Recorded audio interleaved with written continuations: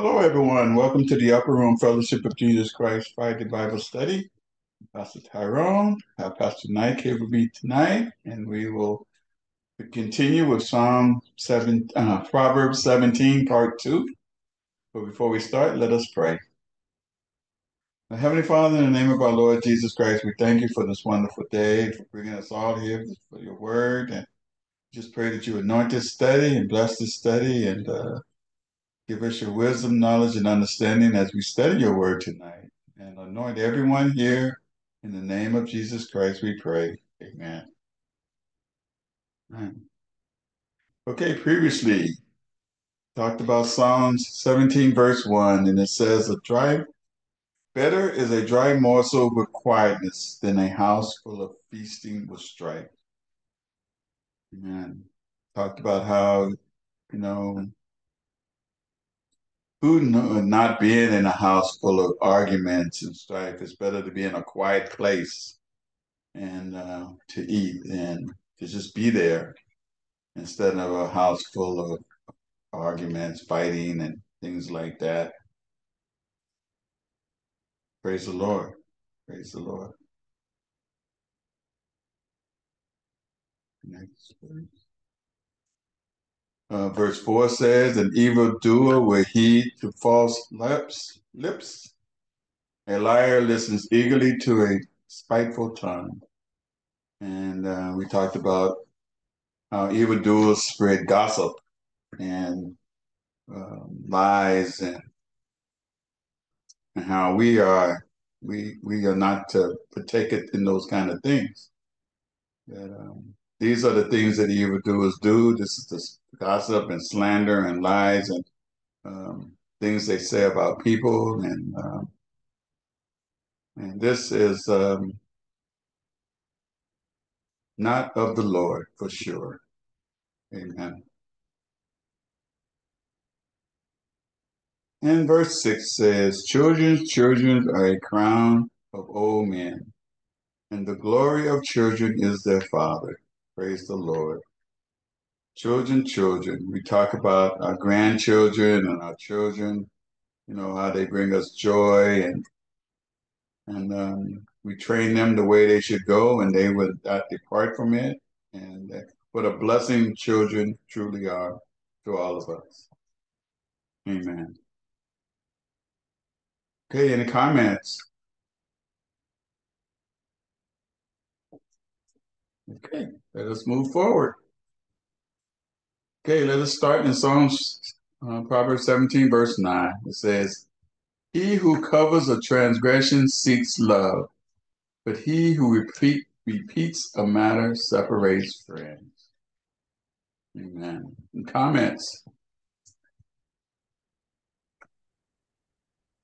Our word tells us about, being slow to speak and slow to wrath, and to always be walking in love.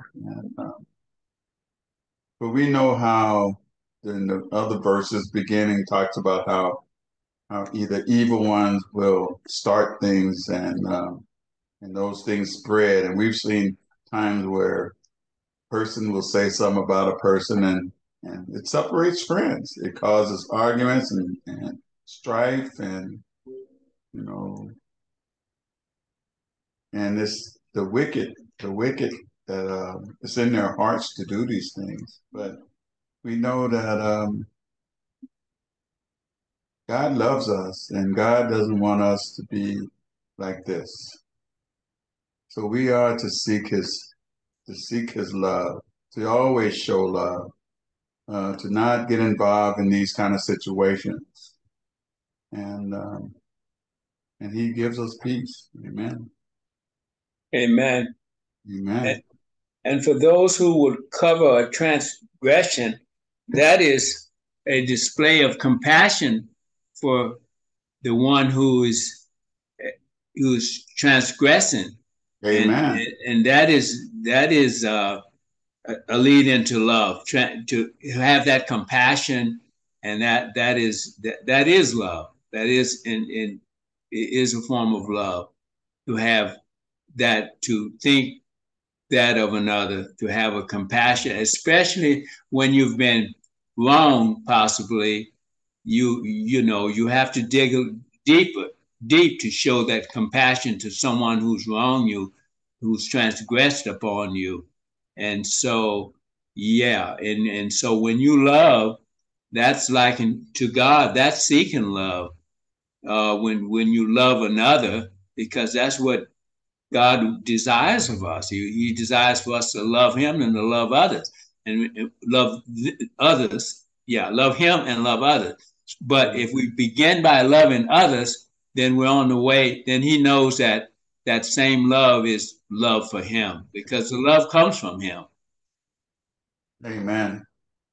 Amen. Thank you, Pastor Rufus. Any other comments?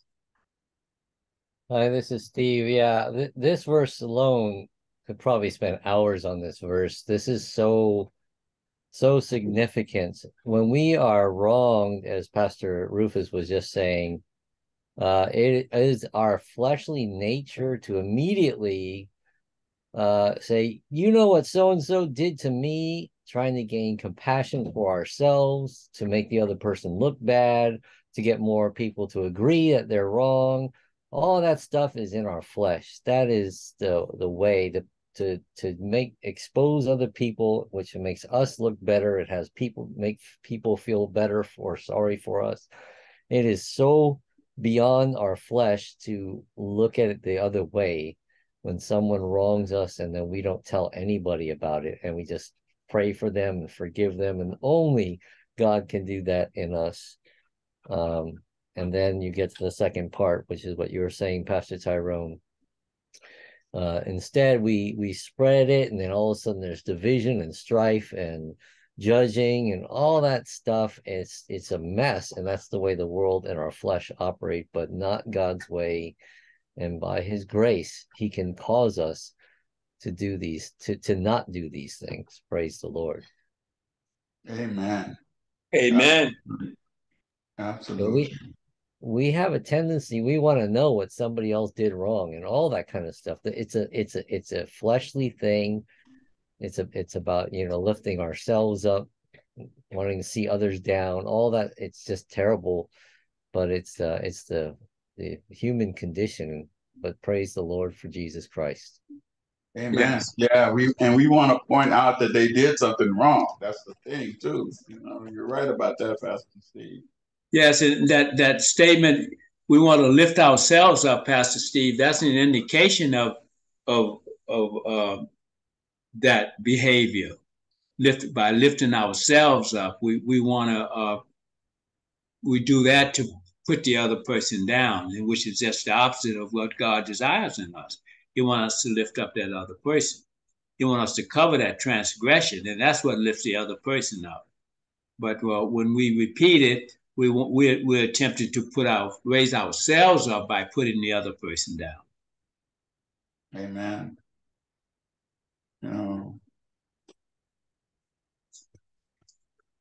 And we show them that we are different when we don't do those things. When God puts it in our hearts not to uncovers a person's transgression, their sins, their mistakes, or whatever they've done, that we will gain a friend as opposed to separating a friend. That's for sure. Amen. Any other comments?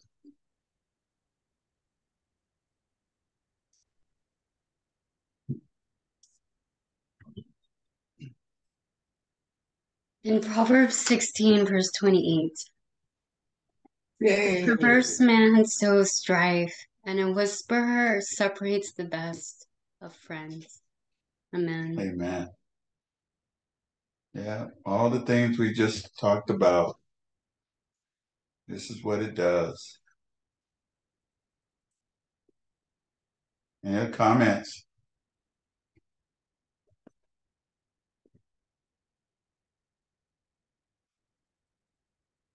Oh, okay, there's one more verse.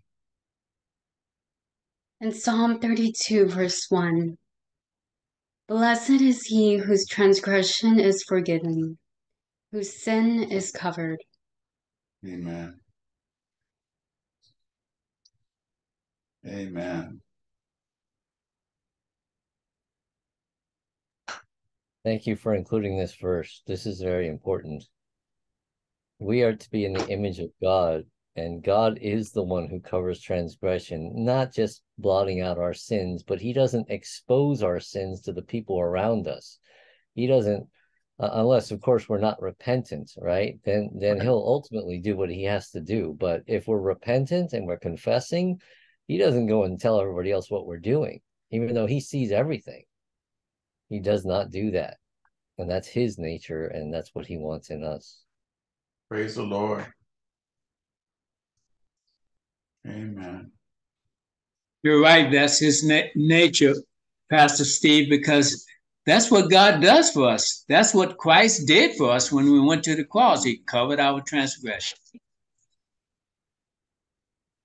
Oh, he forgave our transgression. And true forgiveness is not repeating the matter after you've been forgiven, right? Right. After you've forgiven someone, and then you repeat it again, that's not a real forgiveness. That's not a covering of sins. Right. And God would have every right to expose us if he wanted to, but he doesn't do it. Amen. Amen. Any other comments?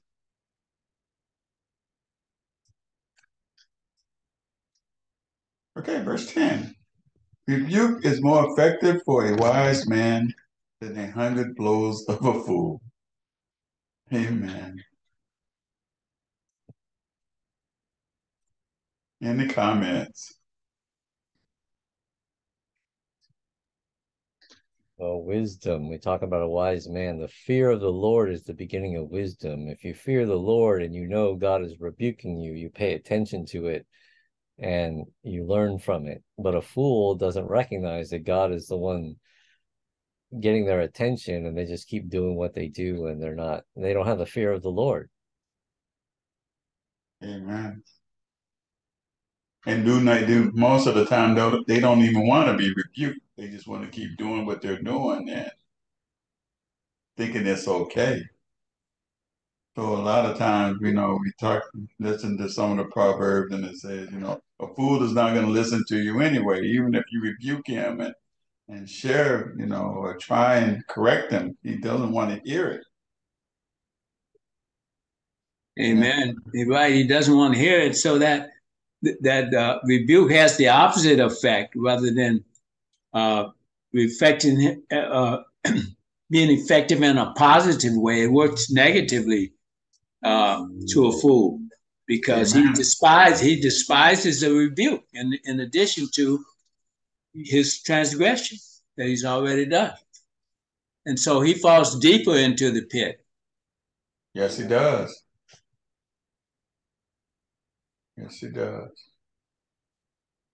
Any other comments?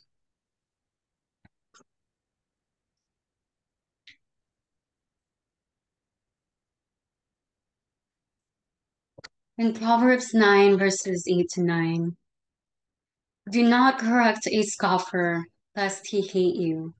Rebuke a wise man, and he will love you. Give instruction to a wise man, and he will be still wiser. Teach a just man, and he will increase in learning. Amen. Amen. Amen. Amen.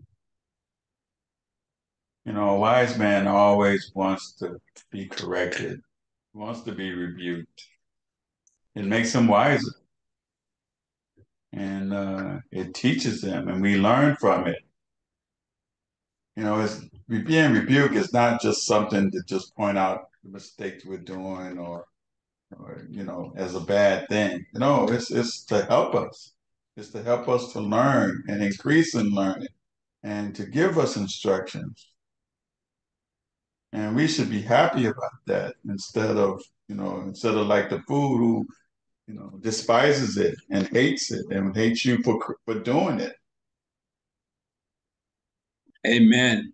And those instructions to a wise man is just more tools that he would become even wiser.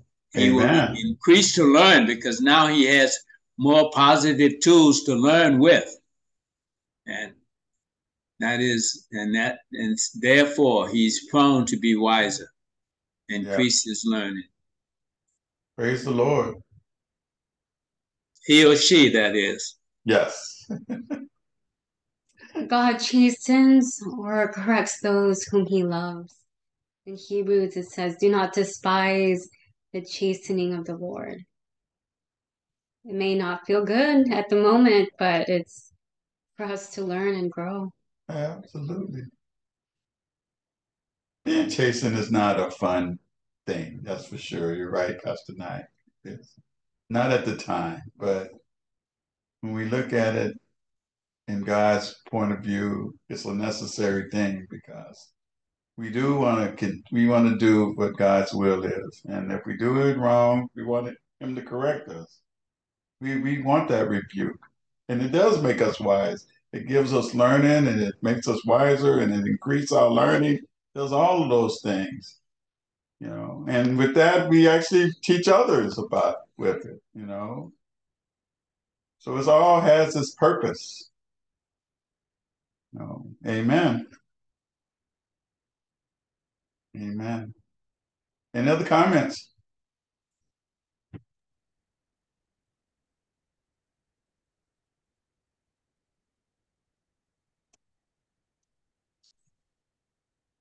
Okay, verse 11.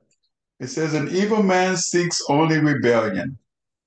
Therefore, a cruel messenger will be sent against him. Praise the Lord. Any comments?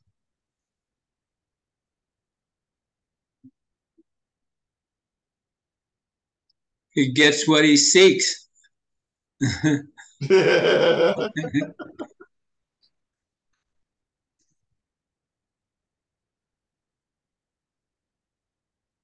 I think about this verse, and I do think about, and I think it's in the supporting verse, it's about David and Absalom and how Absalom was rebelling against his father.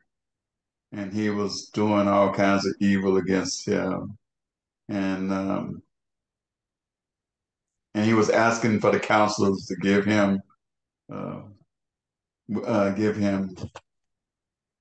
messages to what to do when he goes against his father, And of course, Ahithophel, the wisest person and one of the captains, gave his opinion, and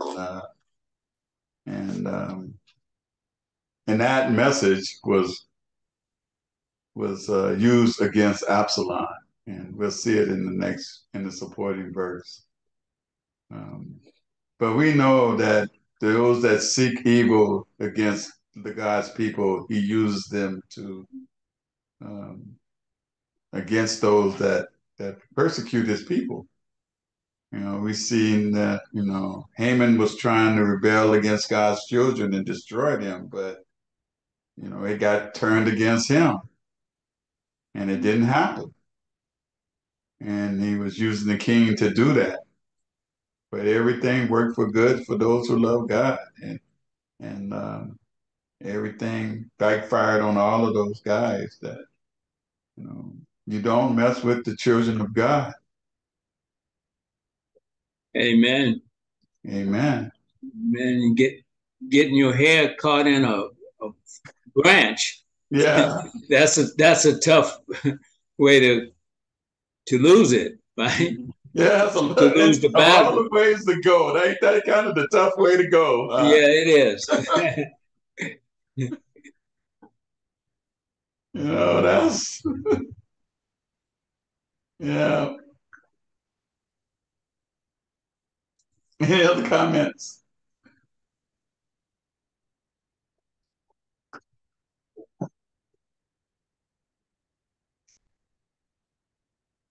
In 2 Samuel 15, verse 31, then someone told David, saying, Ahithophel is among the conspirators with Absalom. And David said, O Lord, I pray, turn the counsel of Ahithophel into foolishness. Let a man Oh, that's That's another the next verse. Okay. So yeah, we know that the Lord was with David, and all he had to do was pray that prayer, and it was done. We know in the story that in Absalom's eyes, Ahithophel's words and counsel became foolishness to him, and he did not follow it, even though it was the right one. It was the right thing to do, and but God answered David's prayer and turned it into foolishness. And as we were saying about the Rubens, and Ahithophel, Absalom ended up hanging from a tree from his hair, and that was it. That's right. And notice that David didn't ask the Lord for any direct counsel against Absalom himself, but he counseled against Ahithophel. Yes. That his counsel would do the work, and he would be directly responsible for that feat, that unfaithful feat that his son came to, which took his life. Amen. But even Ahithophel got convicted, because we know that he, when Absalom didn't take his advice, he realized that, he had done a foolish thing in the eyes of the Lord. And we know that he went home and set his house in order, and he knew that he had messed up, that he should have never went against God's anointed, and his demise was after that. So praise the Lord. We can see this a good example that it's not a good thing to go against God's anointed. David didn't even have to take any action. All he did was he prayed. That was it. That's all it took. And it happened. Amen. May we all remember this verse when someone is coming against us, or we're worried about what someone's doing or anything like that. God answered his prayer. He'll answer ours as well. He blesses all those who put their trust in him. Amen. Yeah. Amen. Amen. Amen. A man after God's own heart. Absolutely.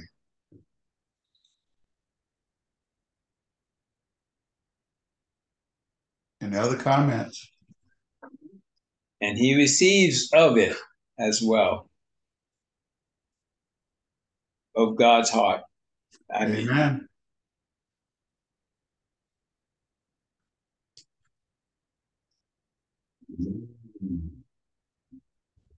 Okay.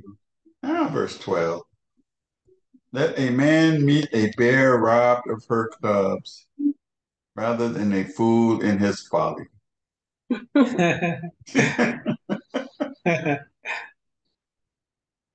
Amen. Anybody got anything on this? Oh boy.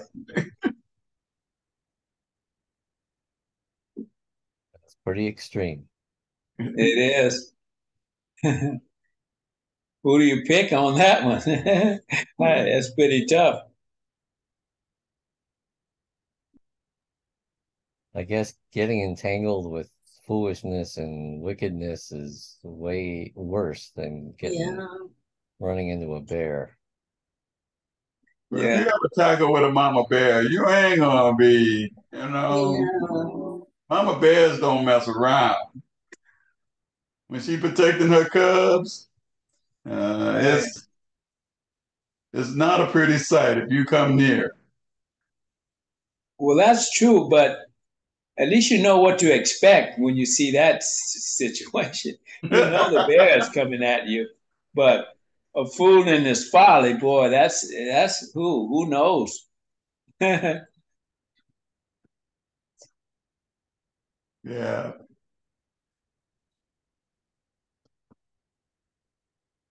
Well, I think we can discern whether a fool is speaking foolishness or not, or just by what the words he's saying and what he's doing.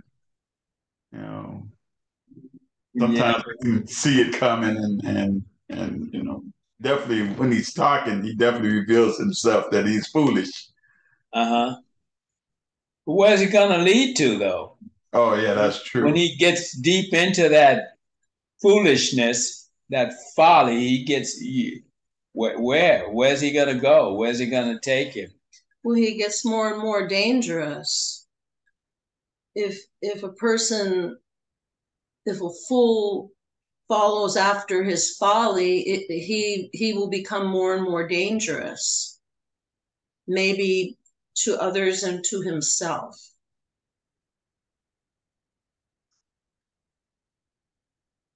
Amen. Any other comments on this?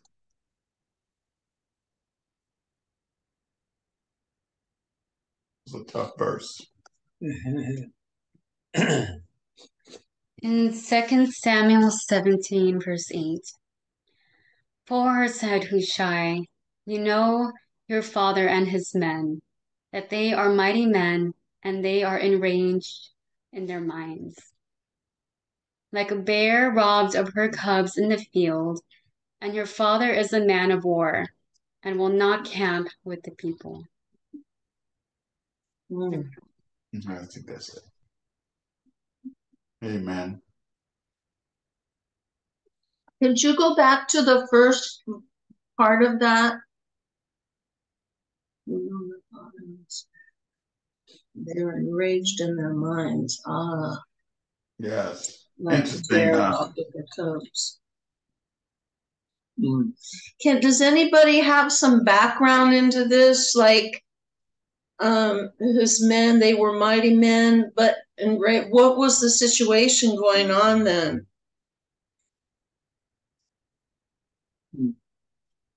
We don't know. I don't know. I don't have any.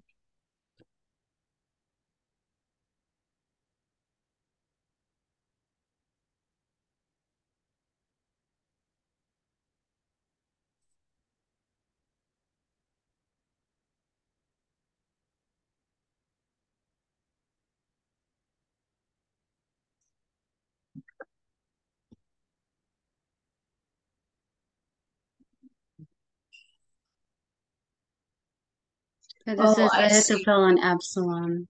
It's after the Ahithophel situation. Yeah. Okay. I'm sorry, I kind of got here late, so. That's okay. So Hushai is talking about David,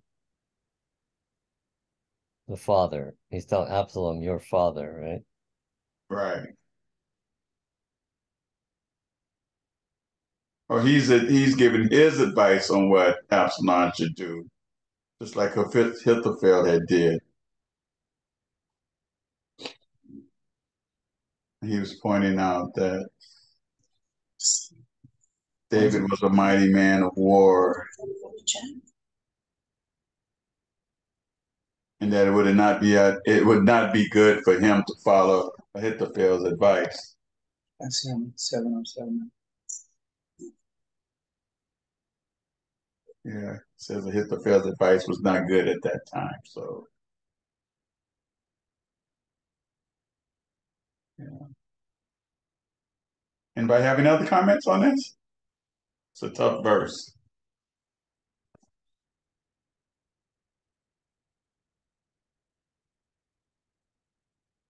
Okay, verse 13. Whoever rewards evil for good, evil will not depart from his house. Amen.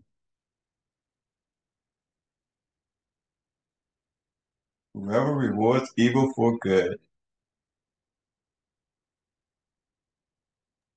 Comments? A verse to remember when you're being persecuted. That the person who's persecuting you for serving the Lord or doing the right thing, vengeance is mine, says the Lord. And so, you know, they're going to have it rough if they're messing with God's anointed. Yes. You know, I mean, we shouldn't come in agreement with an evil thing or evil that a person is doing or anything they said that's not right. Um, we definitely shouldn't come in agreement with those things. We should, you know, stand on the word of God and not be afraid.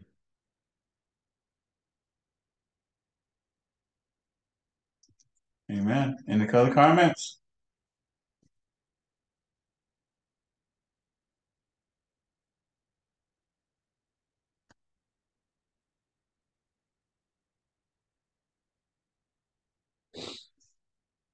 Okay.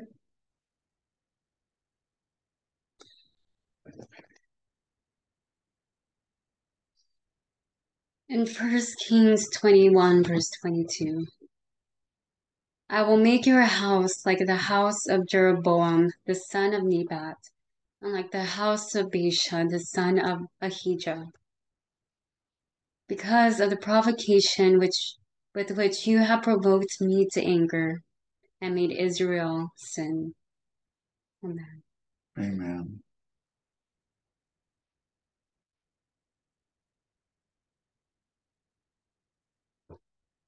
Comments? We know what kings, you know, kings had great responsibility. And so goes the king, so goes the people. If the king was good, then we know that the people were blessed. And if the king was not good, then a lot of times the sins and the things that the evil kid did came upon the people as well. But for those who weren't following the Lord. But we know that Jeroboam was not a good king. And he did a lot of evil in the sight of the Lord, and he angered the Lord. And I'm sure evil was in his house all the time because he led the people astray, and he did not do what was good in the sight of God. And so um, people, suffered for that. And but the Lord brought them out because the Lord is good, and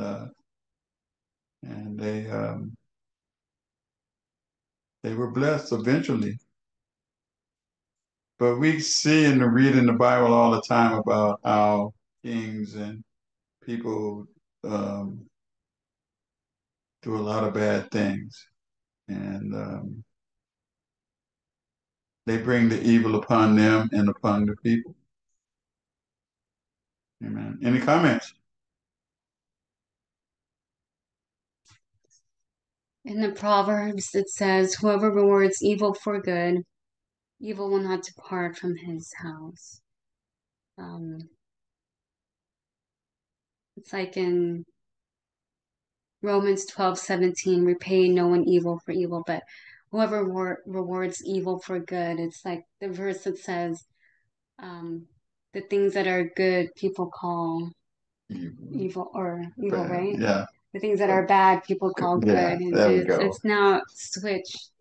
The things in this world is turning the opposite. Mm-hmm.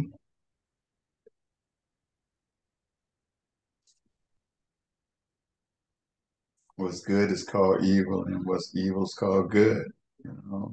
We see that and hear that all the time now.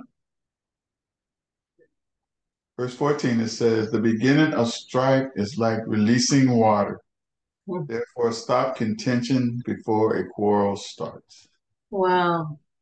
That whole visual, the beginning of strife, like releasing water, like a flood, the floodgates open. And Yes. that's some very wise advice. Stop contention before a quarrel starts. Yes. Yes. Yeah, Very wise. God Go ahead, does Sister not Jones. want us to start strife. He does not want that from his people. Well, the longer that the water flows, the the more damage it's going to do. And so when you begin, you can just think of it as that's strife being released. Stop it before it does something, before it gets to the point to where it's bad, because that's where it's headed. Yes. Yes. You know, it's like the verse that Jesus said, be angry but sin not, or be angry but don't sin, basically. It's Right. like you can have this anger, but it's what do you do with it? And it's the same thing when you have a disagreement with somebody. The best thing to do is to agree to disagree so that it doesn't turn into this storm where it gets out of control. You know, like the releasing of the waters. Yeah. I always thought that verse about be angry but do not sin, or sin not, was an interesting verse where, you know, he was kind of saying, you know, own your feelings, own your anger, but be wise in how you express it. And there is a way to express anger without that uncontrollable venom, you know. Yes. And this, you know, he's saying to be wise enough to stop the contention before the quarreling starts. And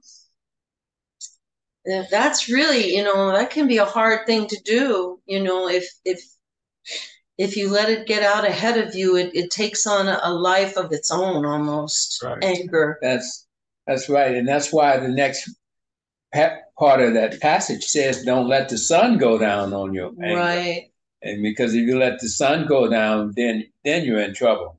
Yes. Because it stayed with you too long, and now it's out of control. So you stop it before that it gets out of control. And that's when bad things happen. Amen. After sundown.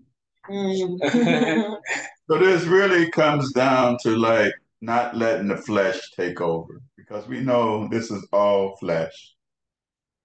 You know, it's our flesh that rises up. It's our flesh that thinks it has to defend ourselves and fights back. And it's the flesh that just, you know, and you're right, Sister Joanna, sometimes it just happens because that's how it happens. It just, you know, next thing you know, you're arguing with one person, and then, you know, they're saying something that makes your flesh even rise even more, and then you start saying something, and then you're going back and forth, and it's out of control. Like Pastor Ruben says, that before you know it, it's like everybody's mad and angry and ready to close, you know, and it's all caused by the flesh. And the devil loves it. Huh? And the devil loves it. Yes, he does. He's loving, he's laughing, he's so, yeah. He's having a good time with it. Okay, I think there might be something going on over there at the Battle household, but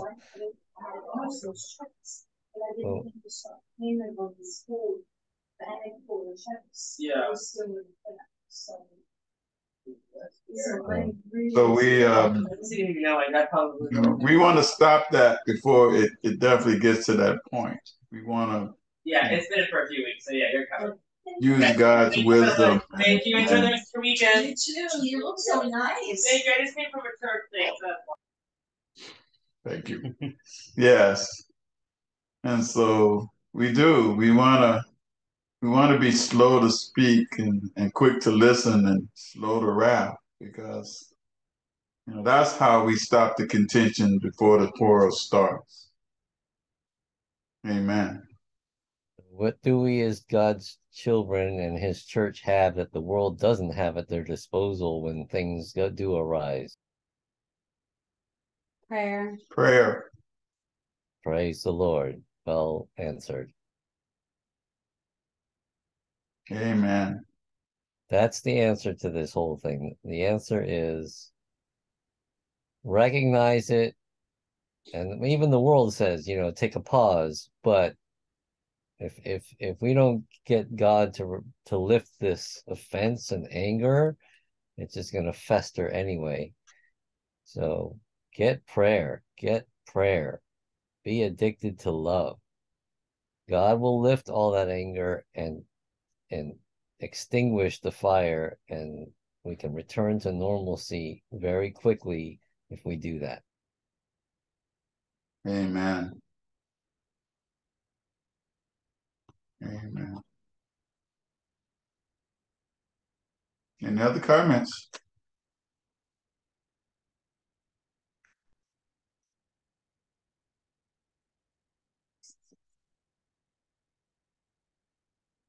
In 1 Thessalonians 4, verses 9 to 12. But concerning brotherly love, you have no need that I should write to you, for you yourselves are taught by God to love one another. And indeed, you do so toward all the brethren who are in all Macedonia. But we urge you, brethren, that you increase more and more, that you also aspire to lead a quiet life, to mind your own business, and to work with your own hands as we commanded you, that you may walk properly toward those who are outside, and that you may lack nothing. Amen. Amen. Amen. Any other comments?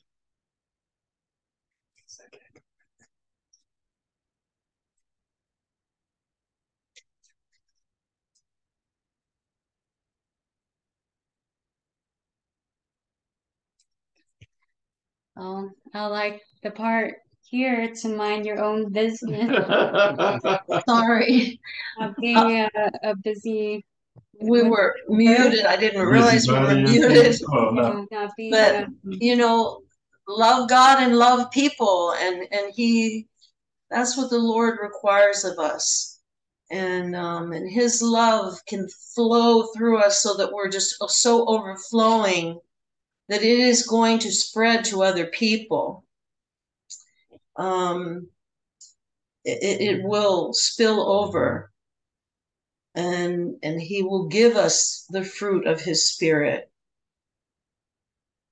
I had a couple conversations with people today about the fruit of the Spirit, and it's so interesting how God reminds me of that almost on an hourly basis at my job.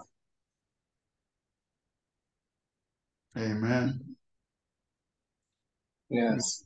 Question that? No. Okay.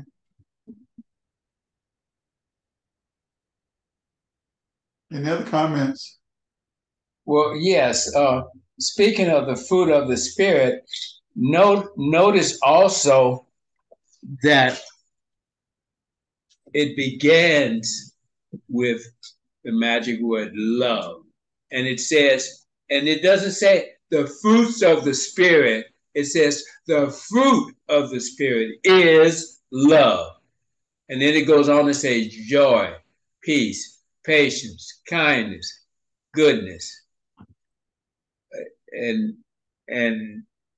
But of course we know love they all flow from love. All these other fruits or these other conditions, they flow from love. Love. It says love. The fruit of the Spirit is love.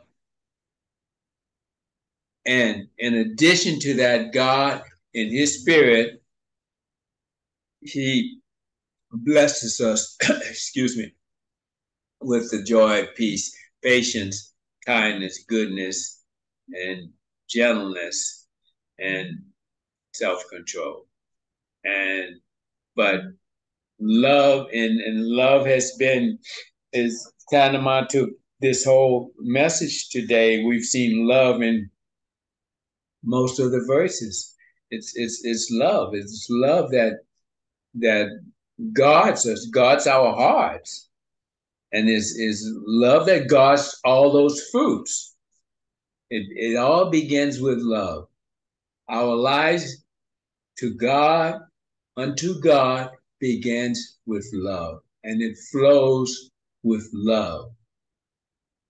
Amen. Amen. Amen.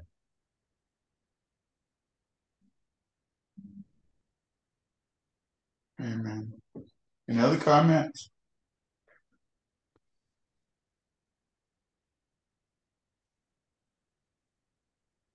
Verse 15. He who justifies the wicked and he who condemns the just, both are alike an abomination to the Lord. Amen. Any comments? There's that word abomination. Yeah, justifying the wicked, condemning the just. There's so much of that that's going on in our world today. Yes, it People is. rationalizing. Yeah, that's a strong word, abomination. You know, it's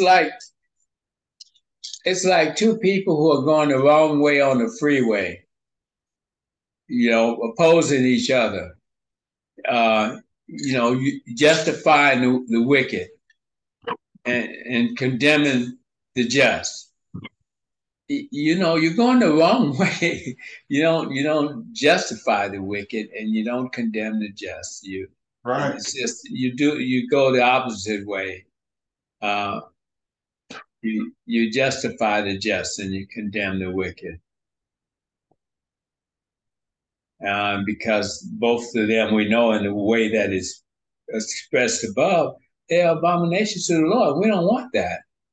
We want the love of the Lord. We just got done talking about the love of the Lord and the love, joy, hope, patience, goodness, and kindness. And now, we're going away from that. We're going way away from that. And so, and then that's what this verse is telling us here. No way. You don't do this.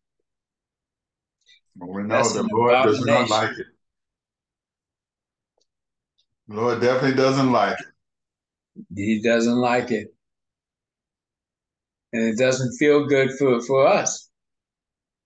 We shouldn't like it. We better not like it.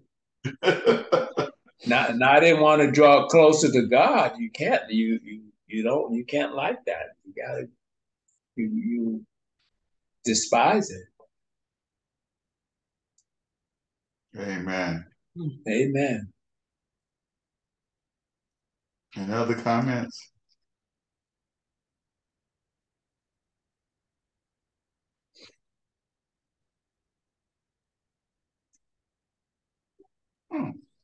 Here's the verse for it. Cheers.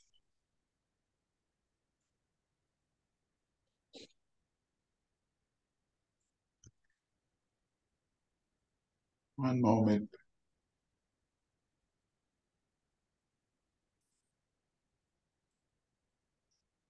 Okay, so it's Exodus 23, verse 7. Keep yourself far from a false matter. Do not kill the innocent and righteous, for I will not justify the wicked. Amen. Amen. Amen. God's going to deal with them.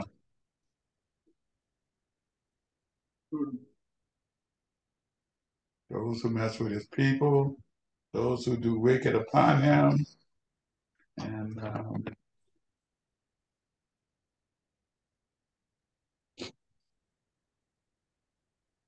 those that do evil in the sight of the Lord. He always has. Oh, yeah.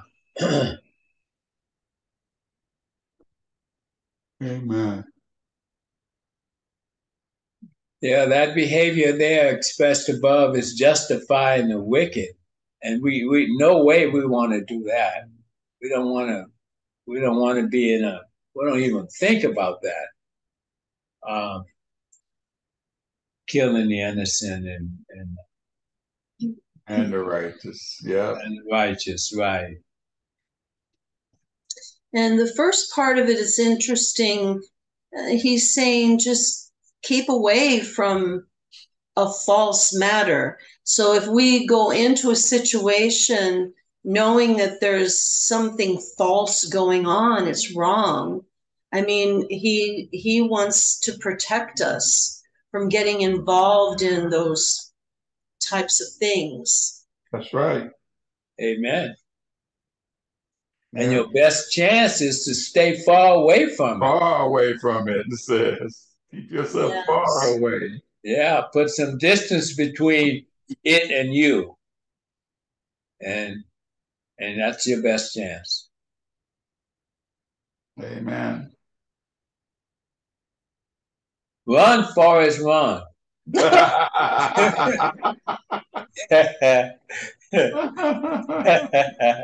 Yeah, it's time to run, Forrest. Run away from that.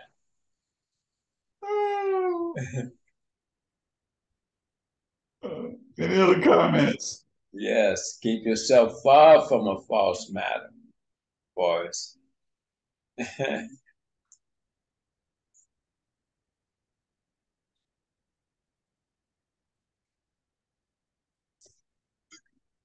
Verse 16.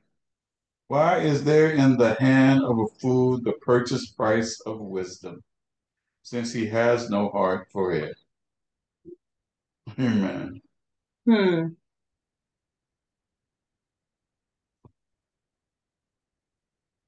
Comments? That's a tough one. That's like the parable of the talents when when the master went away and came back, the one who had 5 talents made 5 more, and then the two more. But the one that just only had 1 hid it under the ground. He was afraid to use it. Yes. And it's like the same thing. It's like, why not use the wisdom that God has given you? Oh, that's very good. Excellent. Is it because of fear? There's Yes. perfect love casts out fear. Amen. Fear of man cannot be greater than the fear of the Lord. Amen. That's right. He had no heart to do anything with it. He just put it in the ground and left it. And then the master told him, you should have put it in the bank at least, It got interest, But he just was so, he definitely was not seeking wisdom, that's for sure. Because he could have just did that. But it did not work out well for him because he took his talent and, he threw him into outer darkness and there was wailing and gnashing of teeth. So, we know that these things will beget fools and those that do not have wisdom. Yeah, They have no heart for God. If we look at the question though, why is there in the hand of a fool the purchase price of wisdom? Why is he even there to, well, the answer is to show us, to teach us a lesson that is not the correct behavior of a wise person. Well, Right. also is that the hand of a fool has no discernment of what wisdom even is. And then it says Right, there, yeah. he has no heart for it. So Right. why would he try to come up with a purchase price for wisdom when he couldn't tell it if it was wisdom, if it was right in front of his face? That's why he's a fool. Amen. Amen. Amen. I don't know. Amen. In the New Testament, it says, if any one of you lacks wisdom, let him ask of God, who will give to all liberally. That's- But if we ask God for wisdom and not use it, what's the use? That's right. Amen. What's the point of asking for wisdom if we're not going to apply it? Very good point. What's the use of asking for it and getting it and not using it? Kind of like, oh, no. Go ahead. Like Solomon, he asked for wisdom, but yet his heart was away from God. Yeah. God gave him wisdom, and God was pleased that he asked for wisdom rather than riches or long life. That's right. But because his heart went after other things, he became a fool. Yes, he did. Yeah, he did. It's a perfect example. So God knew that wisdom would benefit him a lot, and he Yes. gave him wisdom, and he not only benefited Solomon, but he benefited us because Solomon wrote all those wisdom passages and books, and so he enlightened all of us. Amen. Well, even when he left God, God didn't take his wisdom away. He still had that. Right. I think in one verse in Ecclesiastes, talks about that. He talks about, even though I feel this emptiness and I don't have God, and I'm paraphrasing, I still have my wisdom to do all these things, and he was suffering, He spoke from experience He sure in did. the book of Ecclesiastes. Yes. One of the last verses was, this is the conclusion of the matter. Fear God, for this is man's own. That's right. Amen. That's right. Ecclesiastes 12:13. Yes. Mhm. Well, he didn't wait till he got there. Well, he spoke in Proverbs 17:16. He made a wise statement there. Why is there in the hand of a fool the purchase price of wisdom, since he has no heart for it? Amen. Amen. We don't know when he wrote that though. And he had a lot of wives and concubines, Yes, he and did. all the wives turned his heart away from God. So Yes. he was given wisdom, and yet his heart, unlike his father David was a man after God's own heart. Absolutely. That's what kind of made them different. He did not follow after other gods. We know David didn't do those kind of things. David had his issues and he had his trials and things, but he did not do that stuff. Yes. He did not follow after them. He had concubines and wives too, but he never left God. He never let them separate his relationship with God. I think even though David did all those things as well, but his heart was after God. That's right. He repented. He had this repentant heart. Amen. He did definitely not want to do bad in the sight of the Lord. And when he did, he confessed it. He got prayer, and he wrote a lot of songs about it. So we know all the stuff he went through too, and how the Lord delivered him and blessed him, and gave him peace. Amen. Amen. Any other comments? And in the end, the Lord chose Solomon to build his temple. Yes. And because of what he had, what he gave him, and what he made good use of. And so Solomon, he took advantage of his role. He took advantage of what God gave him the most, was his wisdom, even though he, had all his wives and he went, astray in with that part of his life. He used what God gave him to his best, to the best, I believe, the best he could. And so he blessed Solomon. Solomon was blessed in that, and we also was blessed in that because we're having this study tonight, and we're being blessed in that. Amen. Amen. Amen. Okay, we'll do the supporting verse and we'll call it a night. Oh, I don't know why